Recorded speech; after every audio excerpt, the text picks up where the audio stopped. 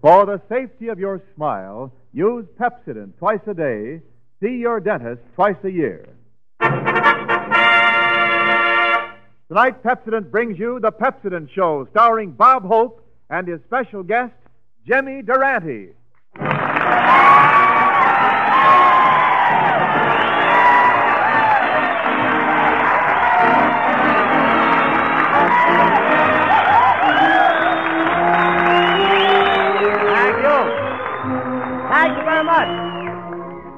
Thank you very much. How do you do, ladies and gentlemen? This is Bob broadcasting from NBC again. It's been a long, long time, Hope.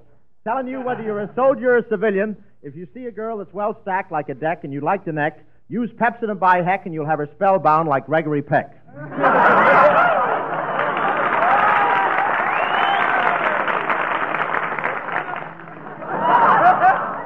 Well, here I am back in Hollywood. Hollywood, that's a local expression meaning mob, jam, packed. And I don't care if you do want to shop on the 5th floor, go back down and come up inside the building.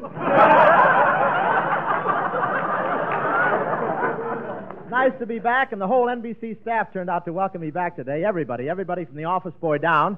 And it was a wonderful reception. The crowd went wild and actually threw themselves at my feet. I'm still trying to find out which one of them tied my shoelaces together.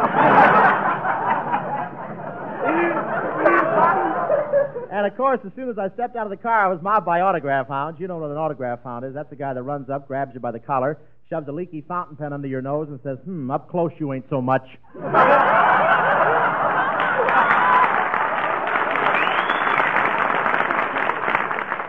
And it's really been a busy week. I attended the Betty Davis marriage. I always find my postcards go like hotcakes at those affairs.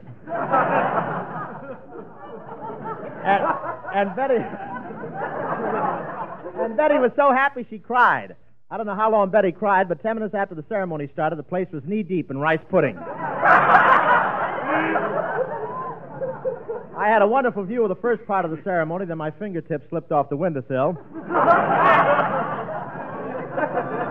I'm really thrilled to be back in town. Hollywood Boulevard looks so pretty as Santa Claus Lane. Santa Claus Lane. That's a slight transformation that occurs to Hollywood Boulevard every December, so that it looks like one of Orson Welles' nightmares with Monty Woolley wandering through it. They had a big parade at the opening. Santa Claus led the parade with a big pack in his back. W.C. Fields was next. He had quite a load, too. And they wanted W.C. Fields to be Santa Claus, but it didn't work out. Every time he exhaled, his whiskers caught fire.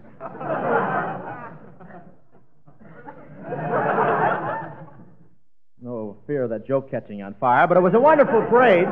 But I'm still looking. It was a wonderful parade, but I'm still looking for the guy who tore a phone book into little pieces, then threw the city directory.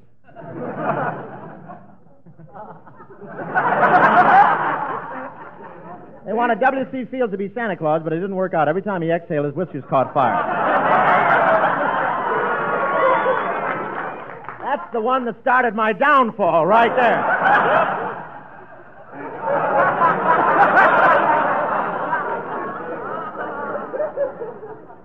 Always have to have a little egg in the middle, don't you really?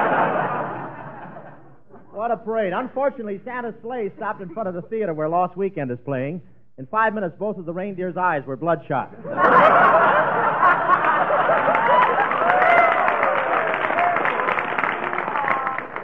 They wanted W.C. Fields to be Santa Claus, but it didn't work out every time he exhaled.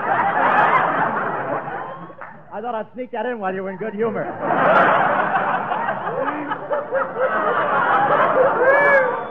But I've never seen such a crowd. My brother got into the crowd on the sidewalk for about $600, and I don't think I've ever seen so many kids so happy. It was like the night out at Crosby's when his gang heard Sinatra hit that flat note.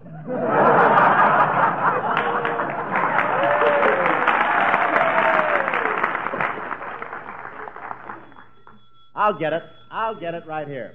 Hello? Hello? Hello? Hello? Hello? Told you we should have gotten a joke to go in there.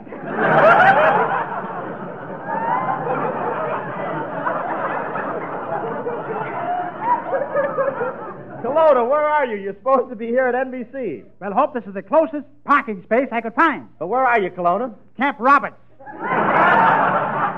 And don't annoy me now, Hope. I'm busy kissing a wax. Private? Well, not exactly. A couple of second lieutenants are taking notes.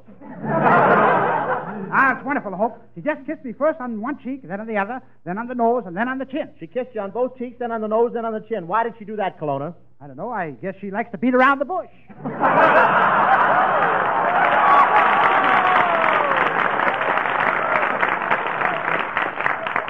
That's it. Beat around the bush. Oh, well. Still better than driving a garbage truck. Not a W.C. Fields to be Santa Claus, but it didn't work out. Say, Kelowna, why does your head come to such a point? The sailboat in the water in my brain. What's your story? Kelowna, don't be silly. How could you get a sailboat in the water in your brain? Big eardrum, small nephew. What a W.C. I still think that's a good joke, eh? Kelowna, you know, if this program is a failure, I'm going to lay it at your doorstep. Okay, but it'll take a long time for it to hatch. Kelowna, stop fooling around. Get here to Hollywood for the show. Okay, Hope. I'll have my friend Joe shoot me out of a cannon. Here I go into the barrel. Kelowna, that's impossible. No, it isn't, Hope. Okay, Joe. Shoot me straight at Hollywood. Ready? Fire!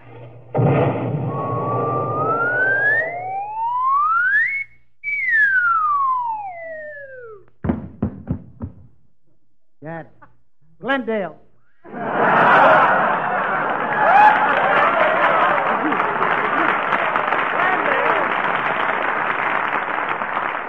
Glendale, Kelowna, what happened? That Joe, he put a curve on me.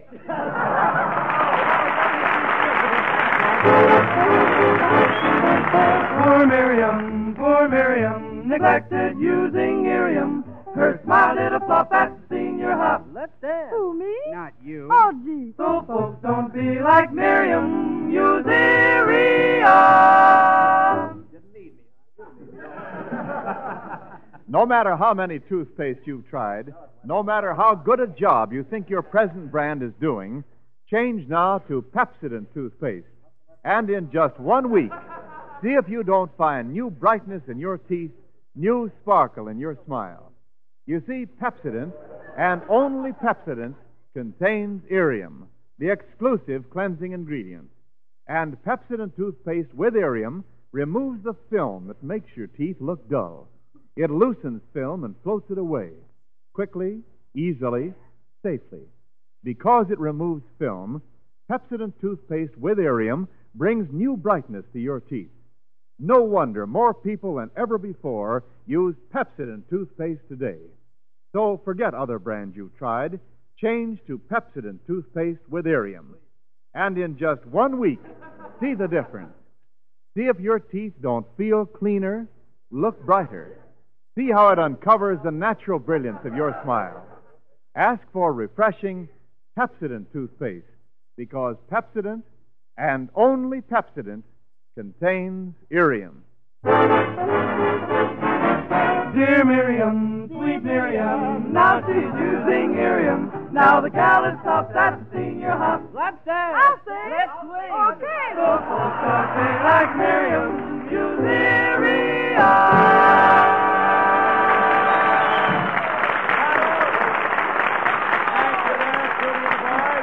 Ladies and gentlemen, Friday, December the 7th is free movie day in 16,000 theaters throughout the United States. Instead of buying a ticket, you will be admitted free by buying a victory bond. Our fighting men finished their job. How's about finishing yours? Go to your favorite motion picture theater Friday, buy your victory bond, and see that picture you've been waiting to see. Remember, Friday is free movie day, and here's Francis Langford. Come on.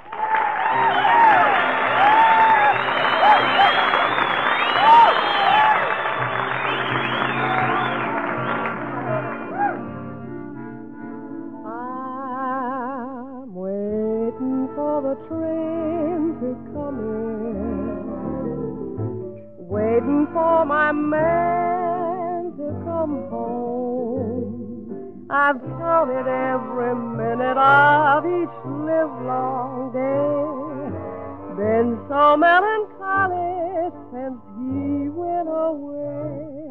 I've shed a million teardrops or more, waiting for the one I adore. I'm waiting in the depot by the railroad track, looking for the choo-choo train that brings him back, waiting for my life to begin, waiting for the train to come in.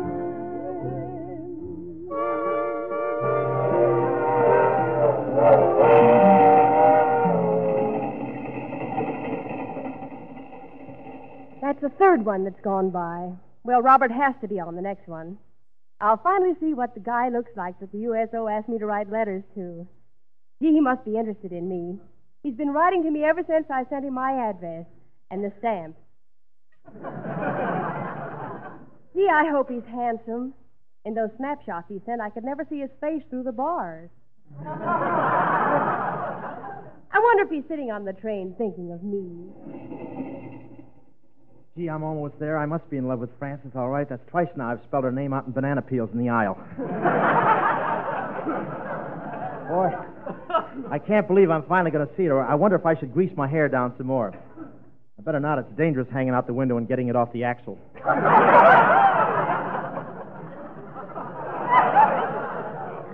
I wish I could have found a really beautiful present to give her, but I'll get sick if I eat another box of those Cracker Jacks.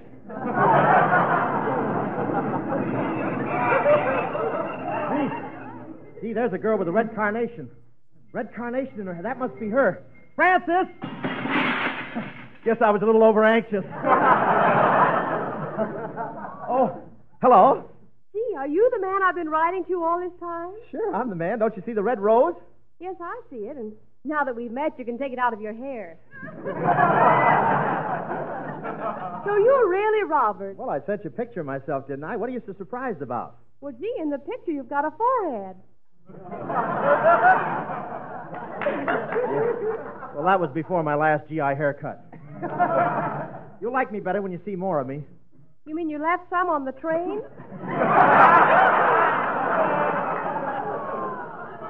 Say, you not only have lines, but you have lines.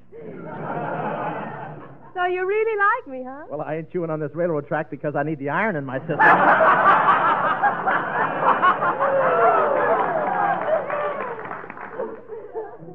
Say, I could, but I knew you'd be a warm cookie. I could tell by your letters. How could you tell? Well, on all the airmail stamps, the pilot was out on the wing fanning himself.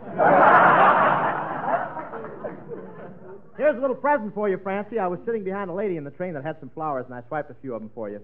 Thank you, Robert. They're lovely flowers. Yeah, it looked like a pretty expensive hat. Lucky for me, she got off at Hollywood. Oh, were you in Hollywood? Yeah, and I picked up a lot of fast stuff there. You did? Yeah, you want to chew some hot tar? You chew tar? Did you pick that up in Hollywood? Yeah, right off of Sunset Boulevard. Sure did. Well, what do you say? You and me going to get hit? Well, first of all, I'll have to let my father give you his approval. Go ahead, work it out. It's a half hour. And a box of Snickers to this one. Well, Try it again. It's all right. First of all, you'll have to get my father's approval. Bad lighting here. He came down here with me to check up and see what kind of a man you were. I'll call him. Father! Coming, daughter. Gad, he got run over by the train, eh? Father, this is the soldier I came to meet. Did you have any trouble finding him, daughter? No, I just looked around, and there he was, standing on the platform. Be more specific. Which plank did he crawl out of?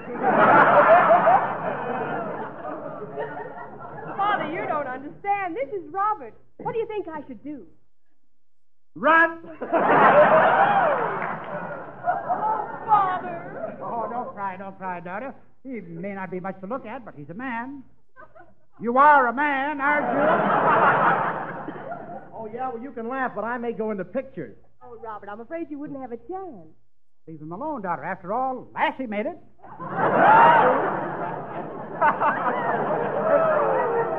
That's a fine way to talk to me. I was just going to ask for your daughter's hand. Which one?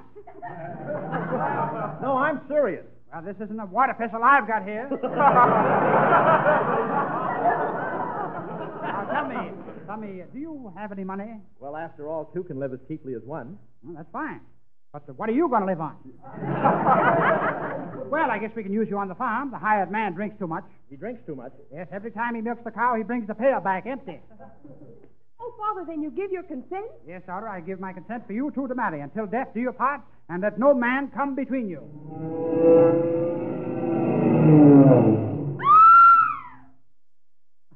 That Tommy Manville really works fast, doesn't it?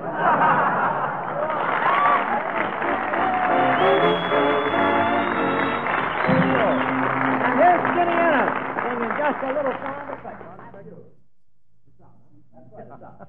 Skinny Ennis will be here next week. Thank you very much.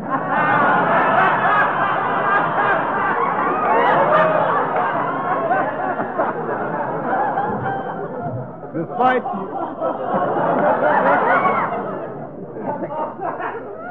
you mind if I cut in? He was thin, wasn't he?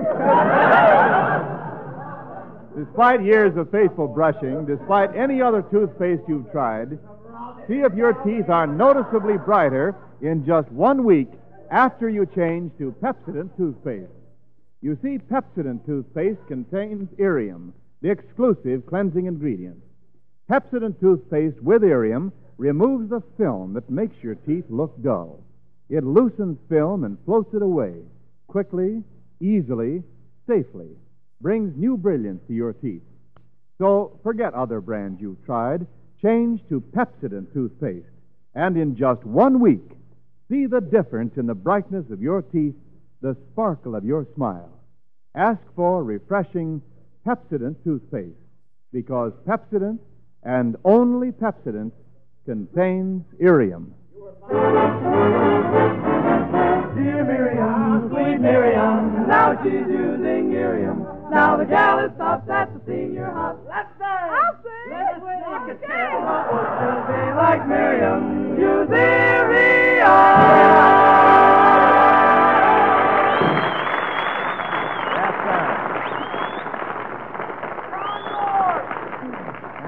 Thank you, Skinny Ennis. Ladies and gentlemen, I only read what's written there. There it is, right there.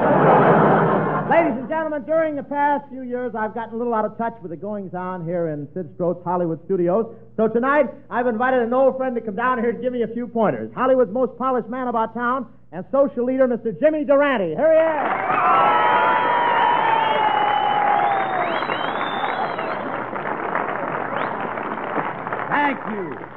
Thank you, peasant. How are you, Robert? How are things with the hoi polloi? You know, I'm here to brush you up on that there society there. Oh, are you sure you're an authority on the subject? Do you doubt my integrity? Why, I'm one of the 400. And what do the other 399 have to say about it? They keep screaming everybody wants to get into the act.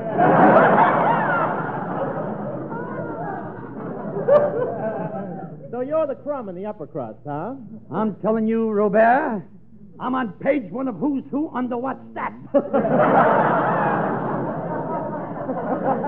So you're really a blue blood. Are you jesting? My blood is so pure, my corpuscles sing melancholy baby. But a funnier joke if you said blue like it's on the paper right there. I only read what's on the paper. Why should you be able to read tonight? Follow along in our pattern. Do you mean to say you remember the... Do you mean to say you remember the horse you said, Jimmy? Indubitably. You're taking... Indubitably. You're talking to one of the fellows of society, if I may coin a phrase. Oh. Well, if you corn that one, you'll get 5 years for counterfeiting. Wait till I get him on the Rexall. Too early to get your plug in. What are you doing?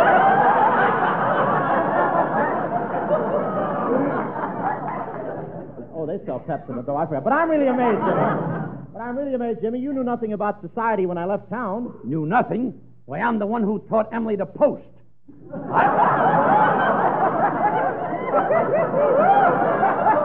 I toured the continent in Elsa's Maxwell. That's the one I told you to take up. And I'm the blue blood who put Hilda on her guard. Why, well, cookout right there. Why, while the Duke of Westchester was away, I hobnobbed with the Duchess. And when the Duke returned, He played hob with my knob. Durante, you mad fool, you. oh, you impetuous Maxie Rosenblum. Say, I'd like to go to one of those social affairs with you, Jimmy. Well, as luck would have it, Bob, I'm going to a shindig. The caviar and crumpet set us tossing in Pasadena tonight. It's very exclusive, but I'll take you along regardless.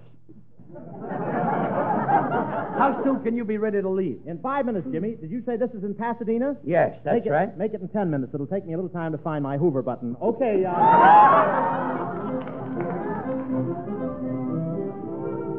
Well, here we are, Bob. Ain't it a big, beautiful house?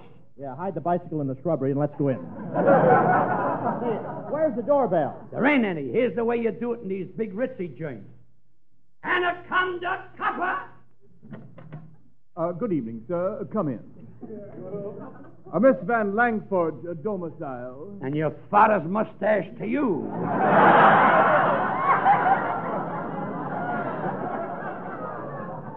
And here is your hostess, presenting Miss Frances Van Langford. Oh, how ecstatic you could come. This was nothing. I just had to meet you theatrical people. You see, I was on the stage early in my career. Who was driving, Wells or Fargo? Bob. I'll show you how to be ritzy. Oh, Francis, I'm just too charmed to be at your party. It's a delightful affair. Rally, it is. Rally. Oh, thank you, James. You're just too. You know, James, I had a very thrilling experience today. I touched Van Johnson. Yeah? For how much? Say, tell me, Miss Van, are you really one of them debutantes? Well, I am coming out. Yeah. I was Just think before you...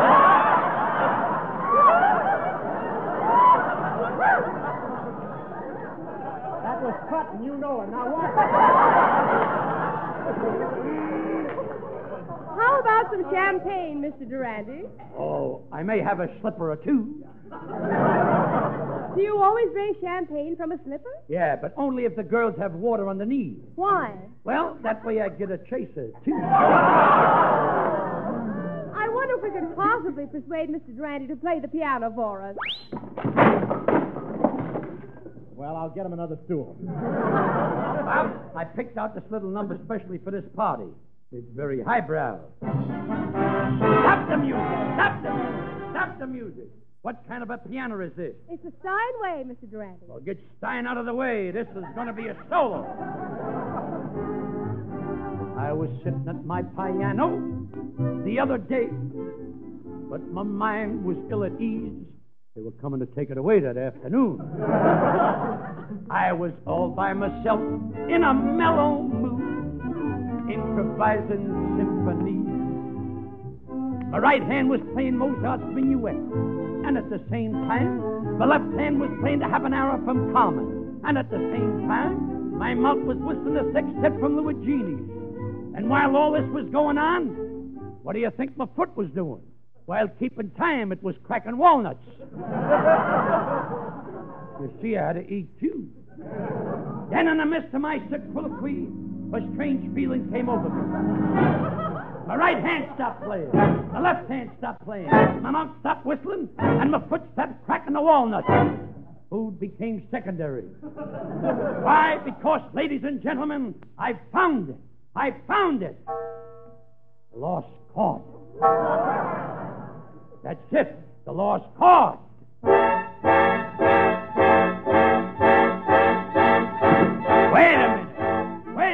Wait a minute. I found the chord. Go out and find your own chord.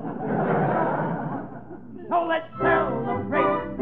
I'm feeling great. I'm the guy that found the lost chord. That's it. I'll have my name in the Hall of Fame, 'cause I just went and found that chord. It hasn't changed. Everyone knows Tchaikovsky wasn't recognized for 200 years. Brahms wasn't recognized for 300 years. Beethoven wasn't recognized for 400 years. I can't wait that long. I've only got 2 changes of clothes. So let's celebrate. I'm feeling great. I'm the guy that found the lost chord. You know, it wasn't easy finding that lost chord. Working in my attic, I didn't sleep for days and days. I'd have been in terrible shape if I hadn't slept nights.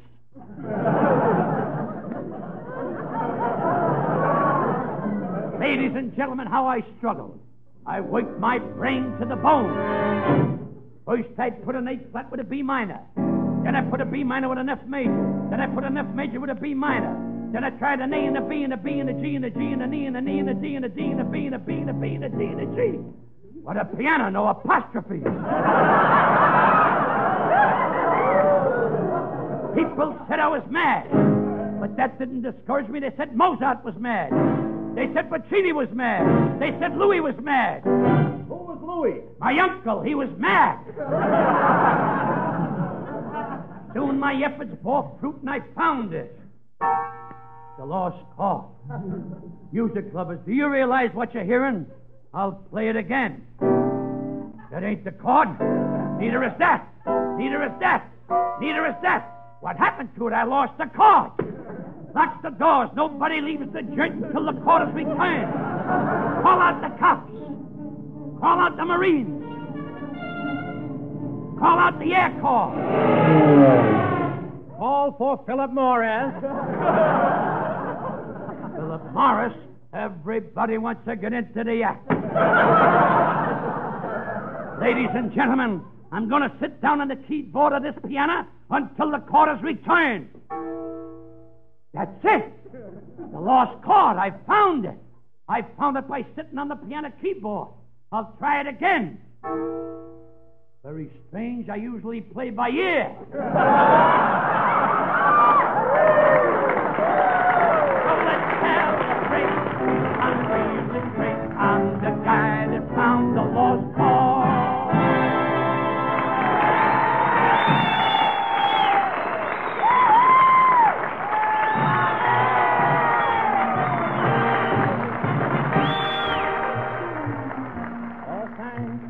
For the memory of war bonds bought before that helped to win the war.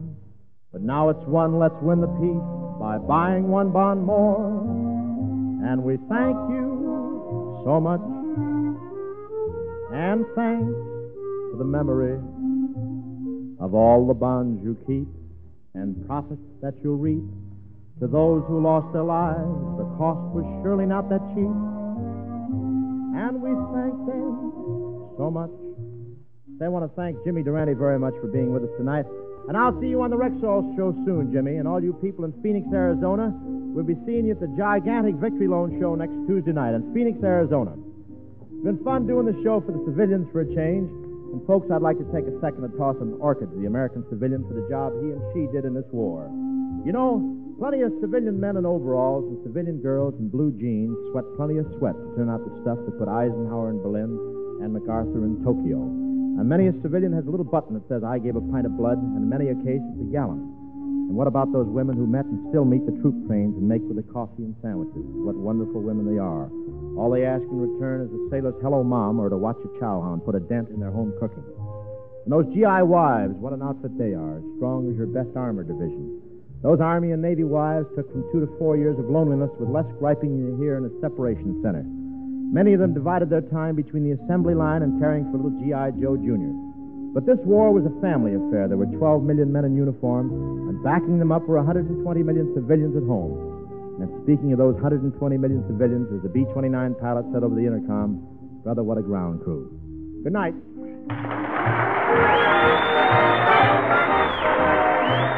Pepsodent presented Bob Hope, broadcasting from Hollywood, California.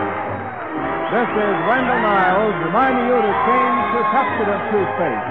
For Pepsodent and only Pepsodent can change this area. Broadcasting Company.